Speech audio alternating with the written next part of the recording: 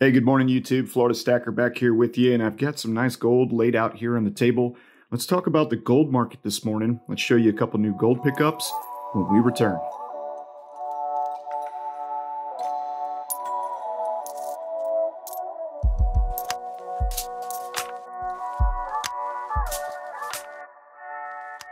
Hey, everybody, once more, Florida Stacker back here with you. Thank you for joining me today. So we are still in a bull market. I know that is really hard to understand, but once more, when in doubt, just zoom out. And of course, I am referring to the charts. When you take a look at the gold and silver charts, but in today's video, we'll focus on gold. You can see the last 3 years have actually been pretty nice for gold. Of course, the bull market did start in 2019. We saw a really healthy run up in the value of gold, reaching an all-time high of a little over $2,000 in the fall of 2020. Now, since that time, namely since the election, there's been a lot more emphasis on stocks and cryptocurrencies amongst institutional investors, billionaires, millionaires, and those with big accounts that can really influence the price of an asset. So a lot of pressure right now against gold, but I want you to keep in mind that bull markets do have corrections. And when it comes to gold and silver, but especially gold, things do move slowly. So I want you to keep the faith. I want you to remember that as you convert your dollars, your yen, your pounds, your Australian dollars, wherever you're from, into gold, you are actually locking in value that has been around for thousands of years. And no need to worry about the day-to-day, week-to-week, because when you look at it from a more macroeconomic perspective, things are looking really good. So let's take a look at this brand new Britannia here. And I have been wanting this coin for quite some time. This is a 2020, and this coin, of course, carries all the new security features that the Royal Mint in Great Britain has meticulously and precisely added to this coin. Really, really cool. You can see there's a little shield down here in the bottom left-hand corner. That shield has a trident in it. There's some engraving around the coin's edge. You've got the wavy ocean background. And here, let me go ahead and try to block the light out a little bit. You see that? See how when the light changes and you get a little bit more of a shade, the coin itself, it's kind of like a refractor. It kind of reminds me of going back to being a kid when you would open up those packs of baseball cards and you'd get those refractor cards in there, right? You know, the special ones, they weren't usually worth that much money, at least not when I was collecting. But they were pretty neat to be able to see the color change on the uniform of the player, etc. So I did throw it in a capsule here. And once more, for those of you that don't know how to capsule your coins, especially your gold coins, the Britannia fits into the same capsule as the American Gold Eagle or the American Gold Buffalo, as well as the South African Krugerrand, and a couple of other coins out there, right about 32 millimeters in diameter. So this is a direct fit capsule that I picked up off eBay. If you're curious about finding these exact capsules, I do have a link to the eBay company that I shop from. I have no affiliation with them. I don't know who they are. I just buy capsules from them. So, anyways, if you're interested in picking those up, they're down in the video description section. So let's go ahead and flip it around to the Queen side. Here, of course, you have Queen Elizabeth II. And I did get a pretty good coin. I don't see any gouges, nicks, any abrasions or anything here on the coin, which is good because, as we know, the quality from the Royal Mint can be, well, not quality. Let's just leave it at that. It's not quite like the next coin I'm about to show you right now. So there she is, the 2021 gold Britannia in all her glory. Beautiful gold coin. So the next gold coin that I did pick up recently is the 2021 Australian Kangaroo from the Perth Mint.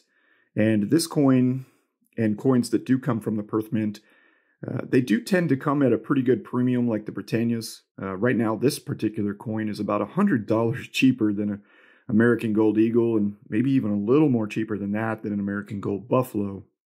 And it's a very, very nice coin. It comes in this capsule, so I didn't have to put it into a capsule. These coins are a little bit less in diameter and a little bit more thick than the American Gold Buffaloes, American Gold Eagles, Britannias. Kind of like the Canadian Maple Leaf in a way, the Canadian Maple Leaf being more thick You do have a reeded edge, like most coins, except for the Philharmonic, of course. And then here you go. Queen Elizabeth again. This is the Australian coin, of course.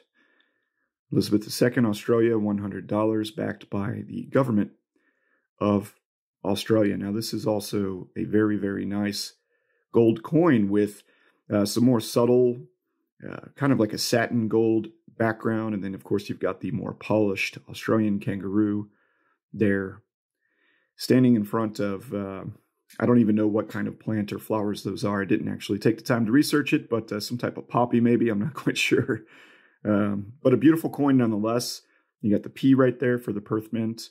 And so now let's go ahead and grab them both and get them close together. And I'll just stop talking for a second, let you get a view.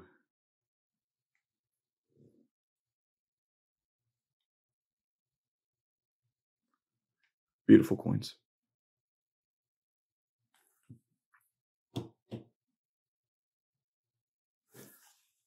All right, so let's step into an article now. Let's talk about this bull run, a little bit more about the bull run, and show you a little more of these coins.